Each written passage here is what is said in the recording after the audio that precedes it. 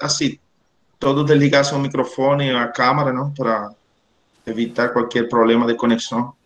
Reza, agora você pode fazer a apresentação. Beleza. Muito obrigado, Ramon. Boa tarde a todos.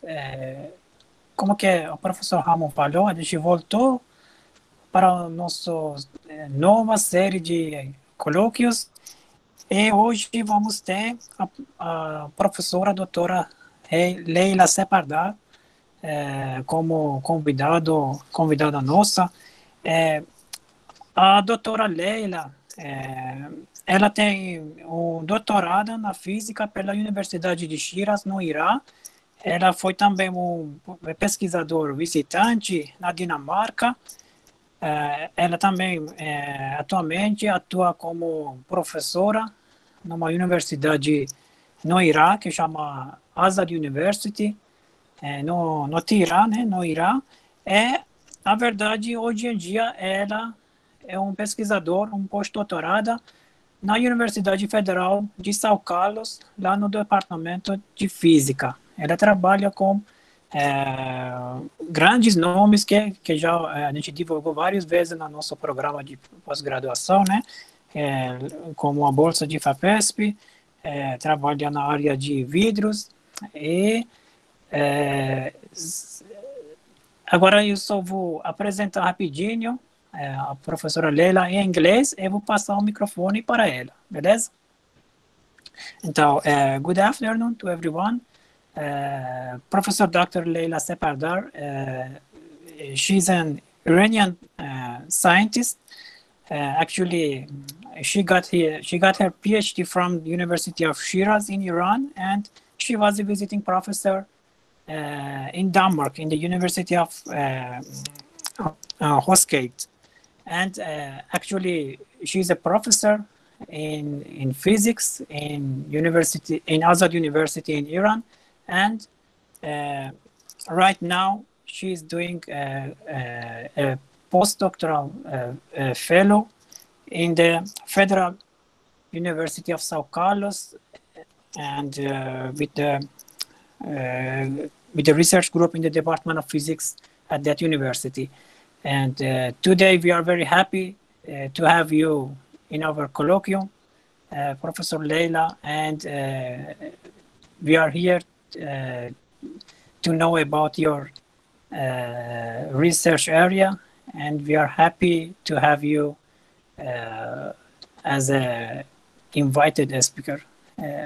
You can start.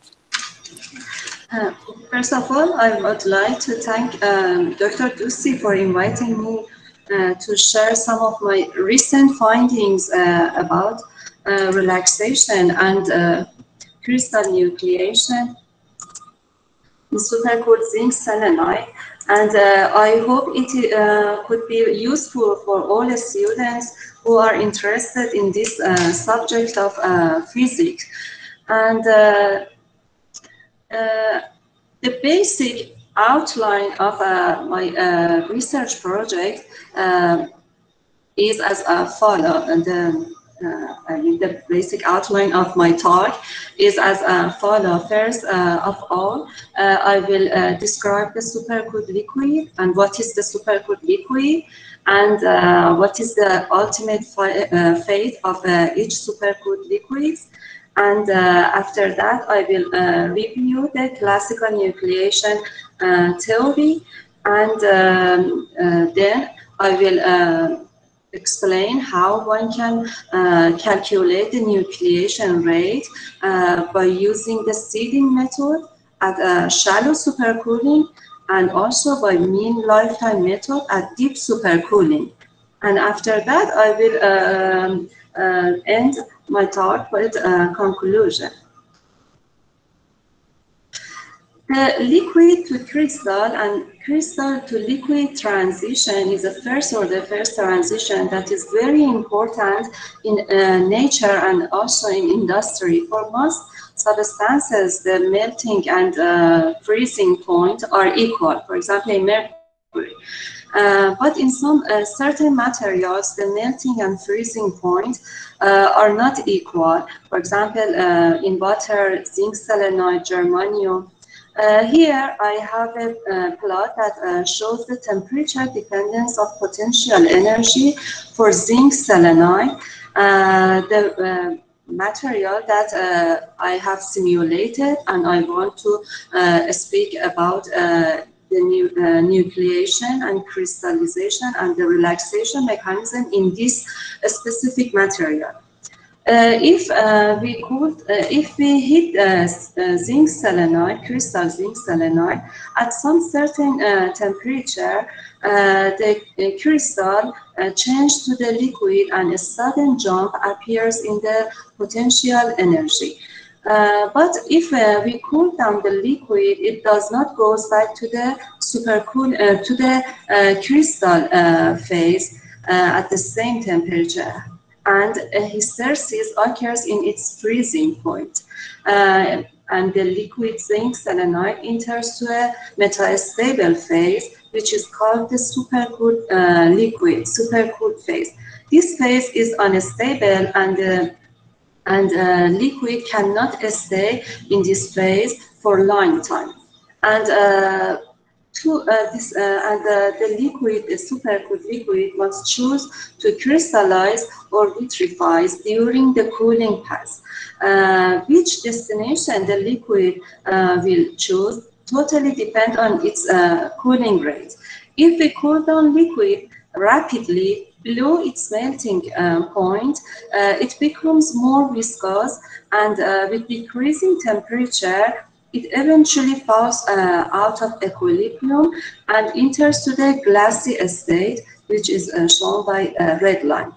And this glassy state is a non-equilibrium state, but if we cool down supercooled liquid very slowly, as a result of thermal fluctuations, a small critical cluster nucleus may be formed within the bulk supercooled liquid and cause the crystallization in the supercooled liquid.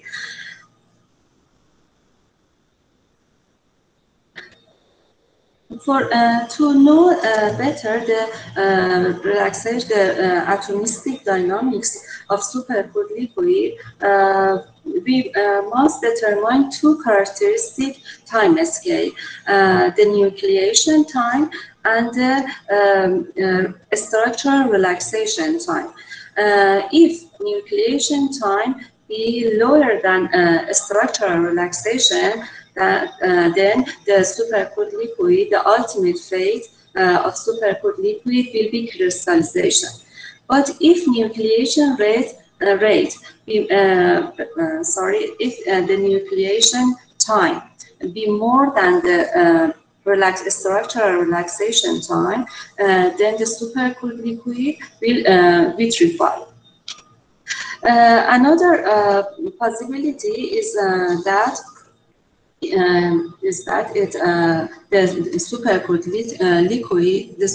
liquid enters to a region, enters to a state that if the supercooled liquid not crystallized nor vitrifies, then a possible situation which may occur for it is that it enters to a region that predicted by Kauzmann, and at which the difference between the entropy of the supercooled liquid and its chemical crystal vanishes. The temperature at which the excess entropy, it means the difference between the entropy of supercooled liquid and crystal becomes zero, is called the Kauzmann temperature. So if the supercooled liquid not crystal nor vitrifies, then it will go to a temperature that is called the Kauzmann temperature. Now I will explain you how I have calculated the nucleation time and structural relaxation time for supercooled zinc selenide. The supercooled zinc selenide shows a spontaneous nucleation during the cooling path. In this figure, you can see the atomistic configuration of the as a function of time for 3 temperatures and 5 times. The common Niebuhr analysis shows that shows the beginning of crystal nucleation and its growth. You can see that for temperature 1000, the nuclei appears at time 616 picosecond and then start to grow. This this nucleation time decreases by decreasing the temperature. And because the spontaneous nucleation is a random stochastic process, so to have a reliable statistic, I have simulated the spontaneous nucleation at each temperature for 15 independent samples, and I have averaged the nucleation time for these 15 independent samples. And in this figure, you can see the nucleation time calculated for 2 different system sizes. One of them has 17,000 atoms, and the other one has 32,000 atoms, and they are shown by blue and green circles. I have also calculated the structural relaxation time by calculating the intermediate scattering function and fitting it with Kohlrausch-Williams equation according to this equation. And from this fit, the beta and tau, which are the fitting parameter, can be determined. And from these 2 parameters, one can find the average relaxation time according to this relation. Here, gamma is the gamma function. And the black triangles here in this figure shows the tau R, and you can see that by decreasing the temperature, this time scale increases. And at a temperature which is equal to 819 Kelvin, the structural relaxation time cross the nucleation time. This temperature is called the kinetic spinodal temperature, and below this temperature, the supercooled liquid will crystallize and crystallize it. In this figure, you can also see the tau eta, the relaxation time that I have calculated from viscosity according to Maxwell equation. The Maxwell equation is tau equal to eta over G infinity. The G infinity is the infinity shear modulus of the crystal zinc selenide. And why I have calculated this parameter is that in most experimental works, it is often assumed that the structural relaxation is controlled by viscosity. And in those experimental works, they have used viscosity for calculating structural relaxation. But here, when we calculated tau from viscosity, we saw that these time that are shown by violet circles is lower than the tau r calculated from intermediate scattering function for all the supercooling region.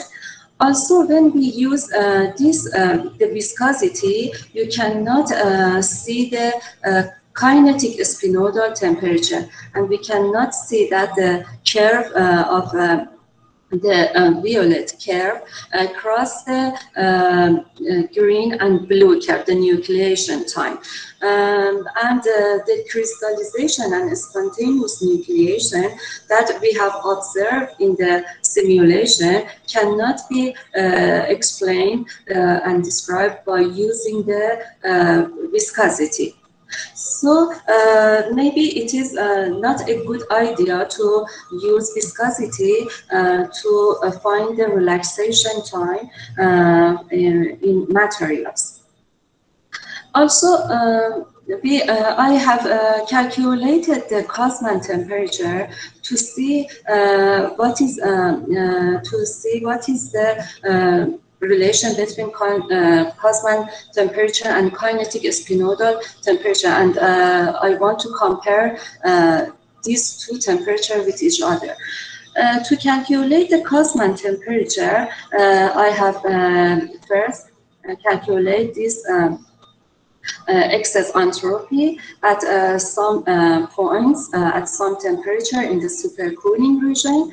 The excess entropy, I told, is the difference between the entropy of liquid and its isothermal crystal. Here, delta Hm is the entropy, is the difference between the entropy of the liquid and crystal at melting point. Tm is melting point, and delta Cp is the specific heat, constant pressure, specific heat at temperature T prime. And the HCI is the ontology of any polymorphic crystal phase transformation which might occur during the cooling path of the supercooled liquid. In the case of zinc selenide, we didn't see such a polymorphic transformation, so this term is 0. And after we calculated the excess entropy at some point, we have extrapolated it to find the temperature, the Kauzmann temperature. It means the temperature at which the excess entropy becomes 0. This temperature is about 613 Kelvin. If we go back to this figure, we can see that the Kauzmann temperature is very lower than the kinetic spinodal temperature. So in the case of zinc selenide, before reaching to temperature that the Kauzmann paradox happens, the supercooled liquid crystallizes, and we couldn't see such paradox, such Kauzmann paradox in zinc selenide. And now I want to have a review about the classical nucleation theory. The classical nucleation theory is one of the best theories to describe the kinetic of homogeneous nucleation in supercooled liquids up to now. According to this theory, the formation of critical nucleus requires the surmounting of a free energy barriers, delta Gn. After that, the crystal nuclei can grow. If in the 3 dimensions, if we assume that the critical nuclei is spherical, this free energy barrier can be written as a sum of surface term and volume term. Here, gamma is the liquid crystal interfacial free energy, A is the area of the critical nucleus, and N is the number of atoms inside the crystal nuclei, and delta mu is the difference between the chemical potential of liquid and the crystalline cluster. And if this free energy expressed as a function of n, it displays a maximum at a point corresponding to the so-called critical nucleus size n star. It means the delta G has a maximum at n star, which is the critical nucleus size. And the value of the delta G at this point is equal to n star delta mu over 2. And the size of the critical nuclei can be related to the interfacial free energy, the solid density, and the delta mu according to this relation. And every crystalline nucleus lucky enough to overcome the critical size n star quickly grows to microscopic dimension on a time scale much smaller than the long time required for that fortunate fluctuation to come about. If this condition are met, the nucleation rate, that is the nucleation rate J, that is the probability per unit time, per unit volume of forming a critical nucleus, does not depend on the time, and is called a steady state nucleation rate, and can be written as a product of three terms. The first one is the Dulwich factor, which is related to delta mu, T temperature, and n star according to this relation. Kb here is Boltzmann constant. And the D plus is the attachment rate of the atoms from liquid to the critical cluster. And rho F exponential term is the number density of critical cluster. And here also in this figure, you can compare the free energy barrier in three different situations that cause the crystallization. In homogeneous nucleation, you can see that the height of this barrier is larger than the heterogeneous nucleation. And what is the heterogeneous nucleation? If nucleation occurs as a result of existence of impurities inside the supercooled liquid, then it will call the heterogeneous nucleation. The nuclei that appears due to the impurities is called the heterogeneous nucleation. In the case of binodal temperature, the supercooled liquid divided to the different region with different crystalline region with different structure. And you can see that the spinodal decomposition, in the case of spinodal decomposition, the free energy barrier is 0, and supercooled liquid spontaneously enters to the crystalline phase. But the most challenging part of classical nucleation theory is the independent determination of three key parameters. What is these three key parameters? The gamma, n star, and D plus. And because there is no direct way to measure these three parameters experimentally and independently, often the validity and accuracy of classical nucleation theory go into question. And also, there are some difficulties for measuring the steady-state nucleation rate experimentally. For example, in the shallow supercooling or in moderate supercooling, I mean this region, here is the shallow supercooling. In this region, determining the nucleation rate is very difficult. It's very difficult because we need a very big critical nucleus size, and it takes a long time that this critical nuclei could form inside the supercooled liquid.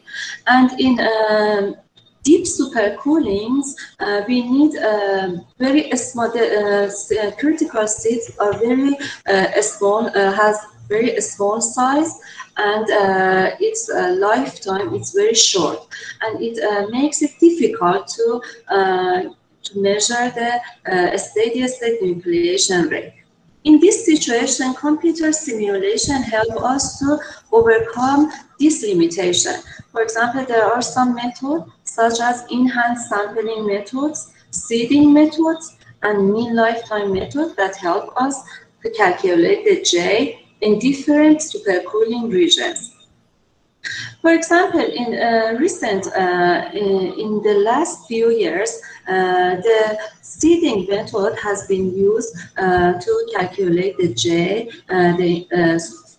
the nucleation rate in shallow supercooling. In this method, we insert artificially a seed inside the supercooled liquid and then see what happened for that seed.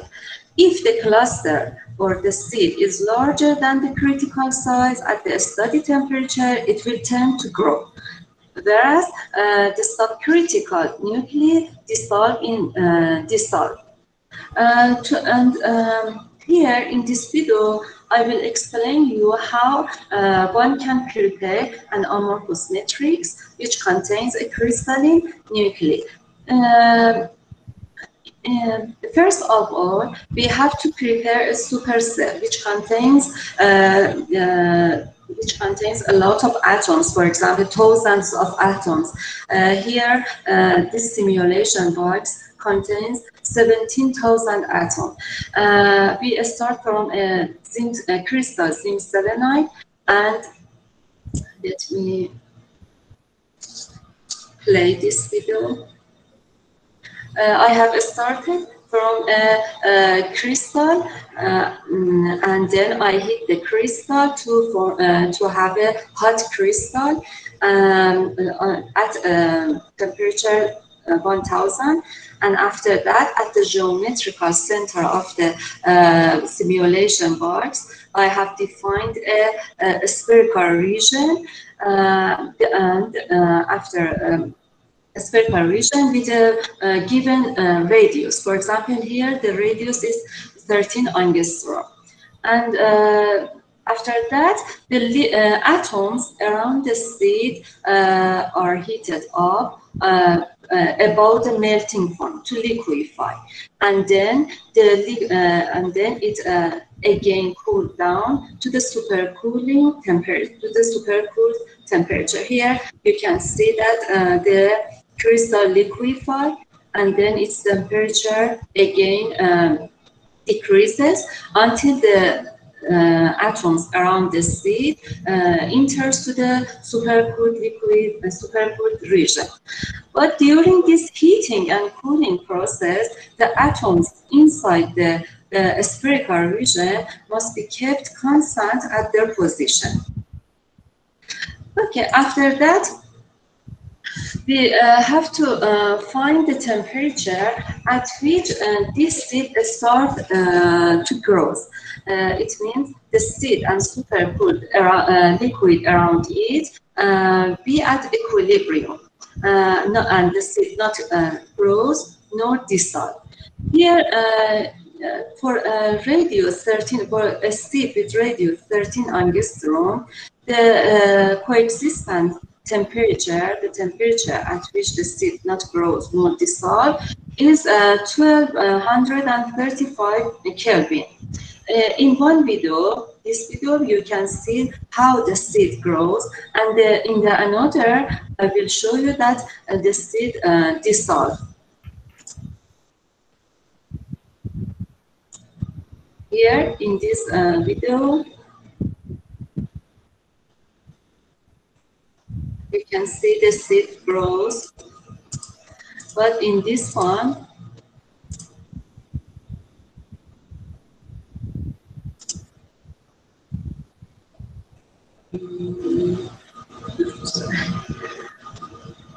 we have to wait.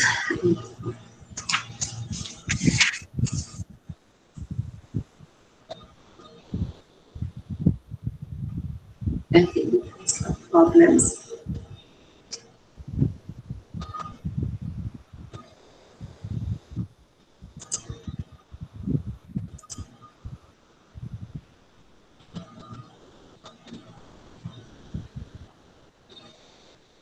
Okay, let me bring it again.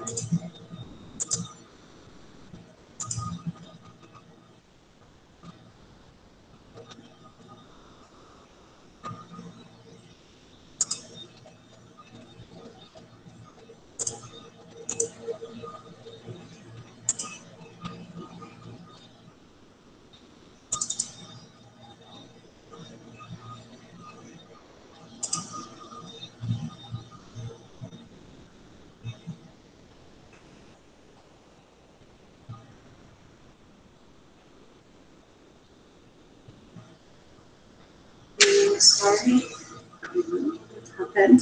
Okay.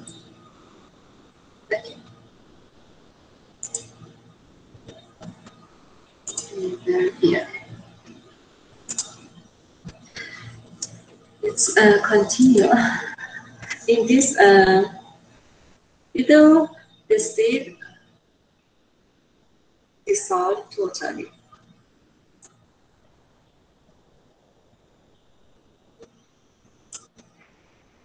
But because the equilibrium between the state and the supercooled liquid around it was unstable, I have prepared 15, for each seed size, I have prepared 15 independent samples with the same nucleus size and the temperature at which 8 or 7 of the 15 independent configuration in the 8 or 7 of them, the seed grows and fully dissolved in remain configuration. That temperature is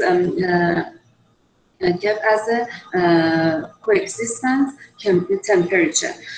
We also can say also, another best criteria to see the seed grows or dissolve is look at the potential energy as a function of time. If the potential energy after inserting the seed increase or remains constant, it means that the seed dissolves. But if potential energy decreases, it means that the seed is increasing. And during this time interval that the seed grows, we identify the solid-like particles in the seed environment by calculating the Sternhardt bond ordering parameter according to this relation. Here, Q6 is related to the spherical harmonic according to this relation, and NAB is the number of atoms around the atom I is the is the number of nearest neighbor of atom around the atom I. If the this dot product be more than 0.5, then the particle-particle association is considered as solid-like. And from the time evolution of the number of particles inside the seed, according to this relation, we can find the attachment rate of particle from liquid to the seed environment. And also, I have calculated that delta mu from this well-known expression. And I have calculated the Zeldovich factor and delta G according to this relation by substituting them inside the classical nucleation theory expression for a steady-state nucleation rate. We can calculate the J. This procedure, I have repeated this procedure for 6 different cluster size, and I have calculated the nucleation rate for these seed sizes, different seed sizes. And in this figure, you can see the J as a function of escape temperature. Also, in this figure, you can see the number of atoms inside the seed as a function of temperature. You can see that this number reduces very rapidly by reducing temperature. And in the inset of figure, you can see the radius of seed as a function of supercooling. And after determining the nucleation rate at some point here for 6 points, we can extrapolate. We can use the classical nucleation theory and extrapolate it to find the nucleation rate in the deep supercooling, where the measurement of nucleation rate was difficult. But how one can extrapolate this J to the deep supercooling needs to find the temperature dependence of these 3 parameters: the N star, Z star, and D plus. For knowing the temperature dependence of N, we first calculate the gamma interfacial free energy according to this relation. And because the gamma has a very weak temperature dependence, a linear fit according to this relation to the values of gamma gives us the temperature dependence of gamma. Then, by substituting again the gamma T inside this relation, we can find the temperature dependence of N star. The Zeldovich factor is easy for the temperature dependence of it is easy to find, and to obtain the temperature dependence of attachment rate, we use this classical nucleation theory relation that relates the D plus to the effective diffusion coefficient of supercooled liquid at each temperature. And at each temperature, we have obtained the dt from the mean square displacement via Einstein's equation.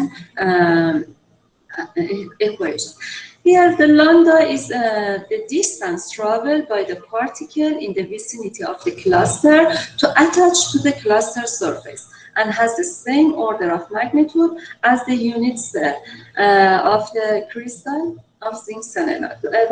In the case of zinc selenide, lambda is 5.6 angstrom. Knowing the temperature dependence of these 3 parameters, we can find the temperature dependence of J and extrapolate it to the deep supercooling. The red dashed line here shows this extrapolation. We also here also in this figure, the red dashed line shows the extrapolation of N star in the deep supercooling and R star also. But the question that arises here is that how accurate are the J and N at deep supercooling predicted by seeding method? To answer this question, we should compare this result, this dashed line, this result with data obtained from, for example, from experiments or calculated by using other methods. In the case of zinc selenide, we do not have access to this experimental data because there is no experimental data for J. But, for example, in the case of water or sodium chloride, because the experimental data exists, the result of seeding methods are compared with those experimental data. But as I have explained before, the zinc selenide shows spontaneous nucleation in the deep supercoolings. So these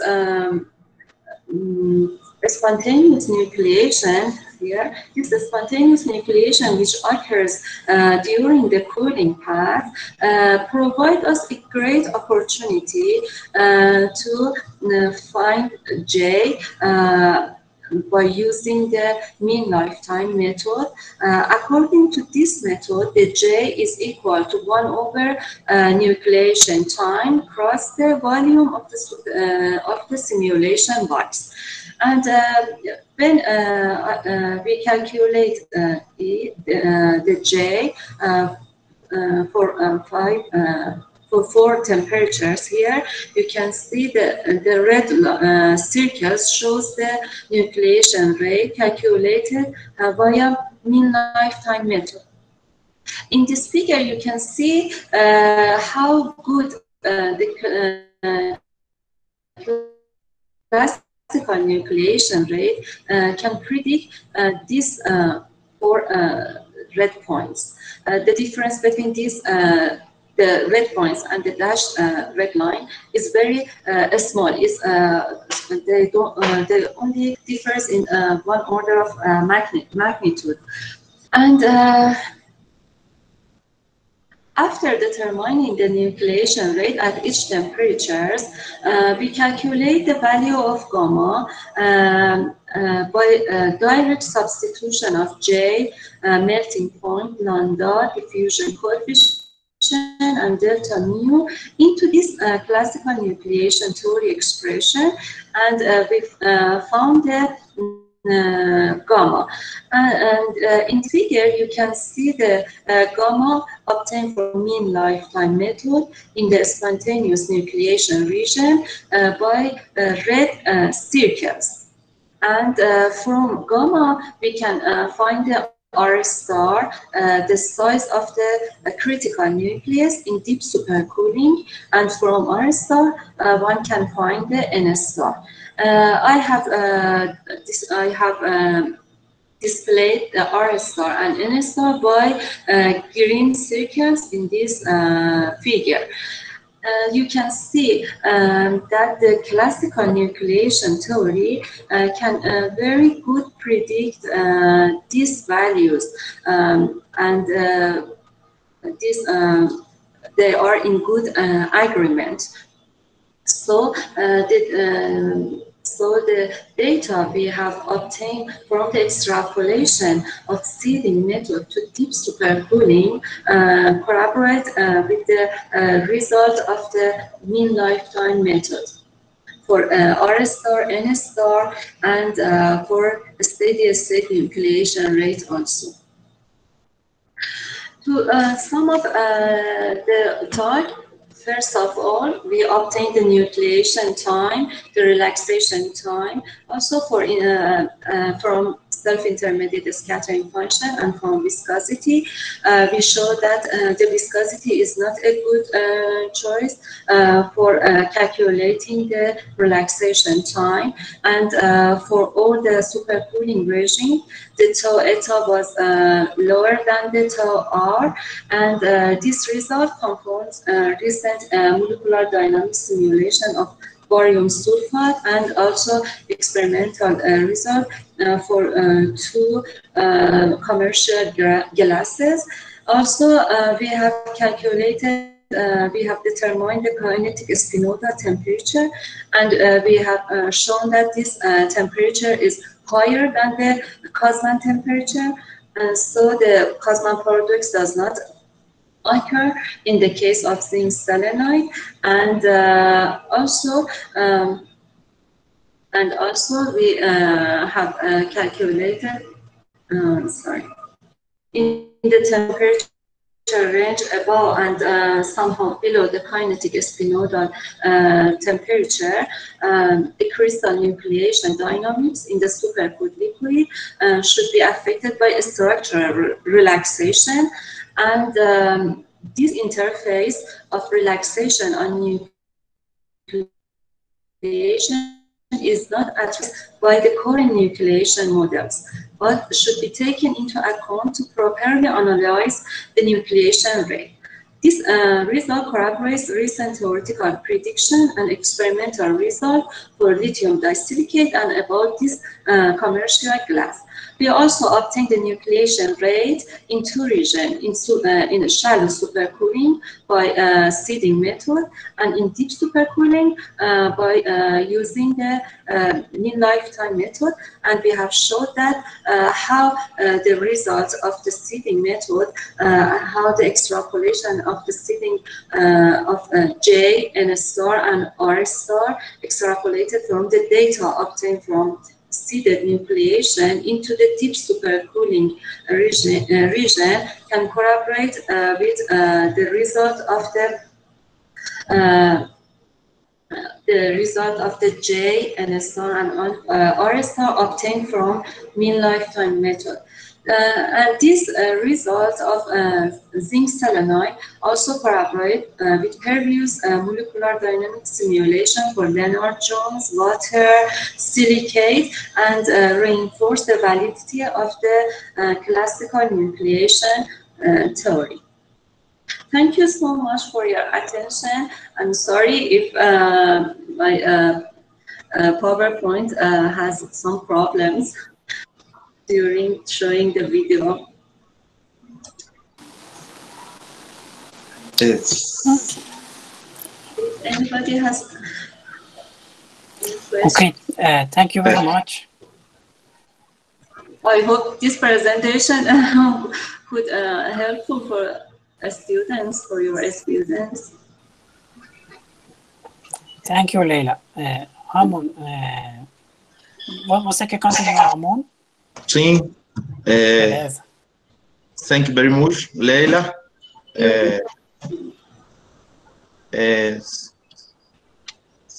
Any question? Alguém tem alguma pergunta, algum comentário?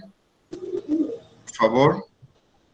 Okay, maybe I can ask a question about Leila. Well, you don't mention about pressure because this phase transition or stress behavior as a function of temperature. We speculate about the role of pressure in this process. Well, the pressure is atmosphere pressure. The pressure was 0. Okay. You don't take into account any effect of... No. I didn't take into account the effect of pressure. And we just took the pressure 0 atmosphere. And there is no data at all to compare with your simulation. Maybe frustrating to... No, there is no experimental result. Mm-hmm.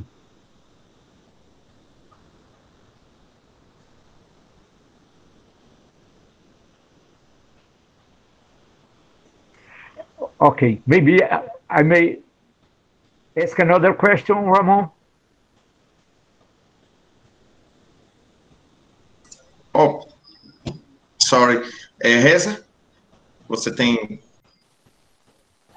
I think Professor Oria still have one more question. Yes? Yep. Please. It's in your model, the last part, you mentioned about how you take into account the diffusion and use normal distribution, normal diffusion. So you call Einstein diffusion. Oh, okay. Okay. For you want to know how I have calculated the diffusion coefficient? Yes, we can talk about, but my point is I have worked using different kind of diffusion mechanism. Yes. There are different kind of mechanism for calculating diffusion coefficient. But here I have used the mean square displacement but there are some others methods. Also, I have forgotten to tell that all the simulation was done by using the LAMPS package.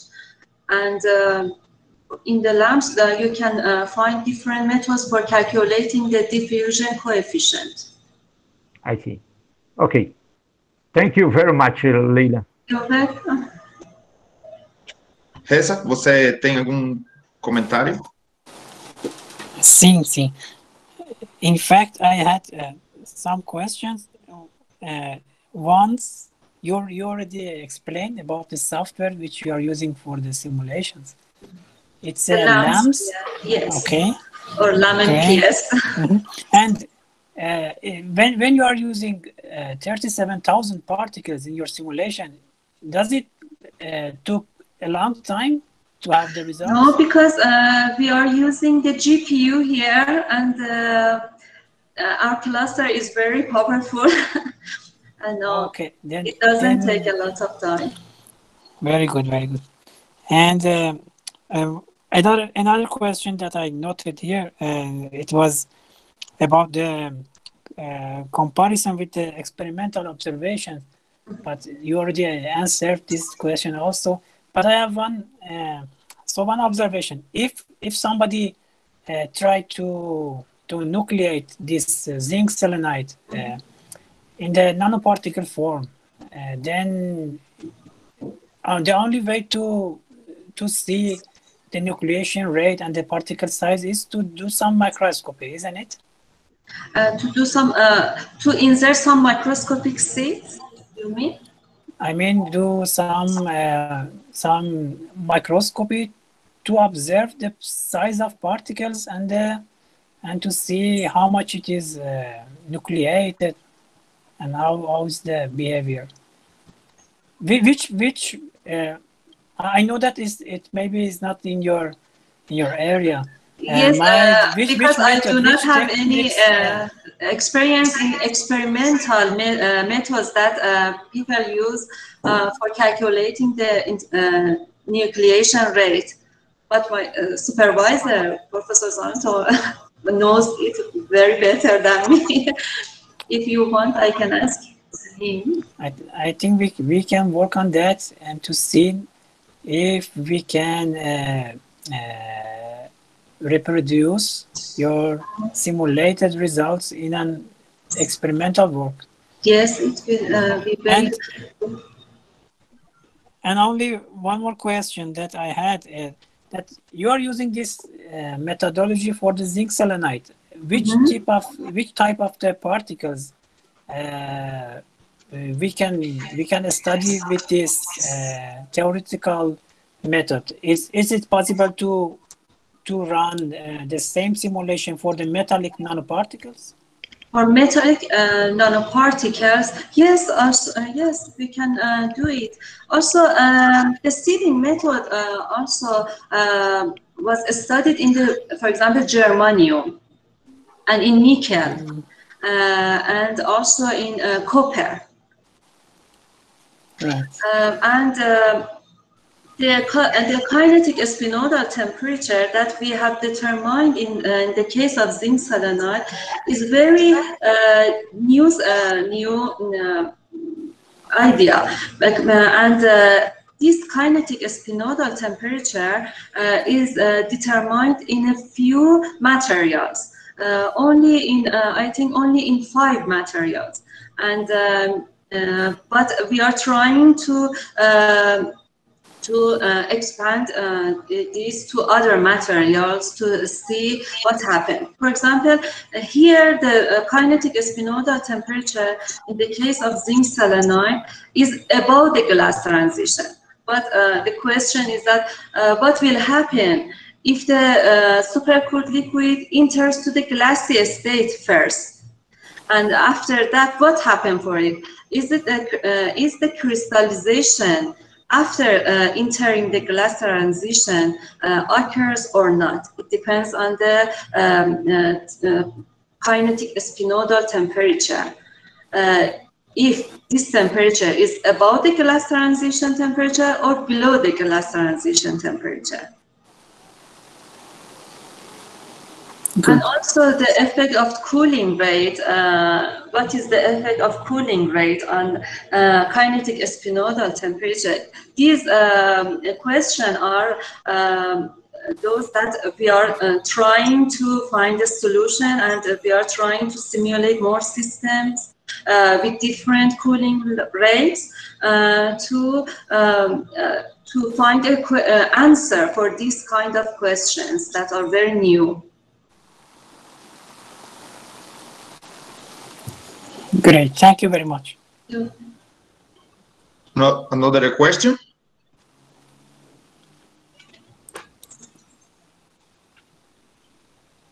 Hesa, you can make the final consideration of the presentation of Leila. Yes, sure. Congratulations for the presentation. You're welcome. Sim. Okay, Leila, thank you very much for your presentation and for your time to be here present for us about your research results. And we would be very happy to be in touch with you and make a new bridge between our academic unit and your institution. And perhaps we have here students and professors that working in the glassy materials and nanoparticles, and perhaps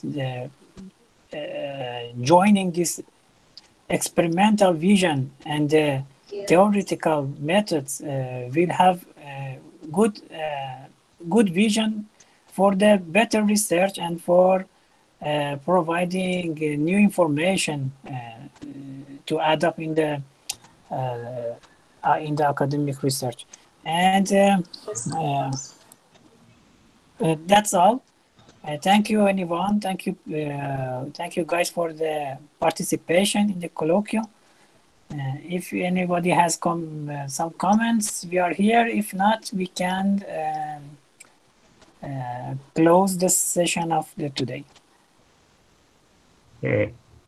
Reza, vamos agradecer a professora Leila. Isso, vamos. Seria bom todo mundo. Thank you so much.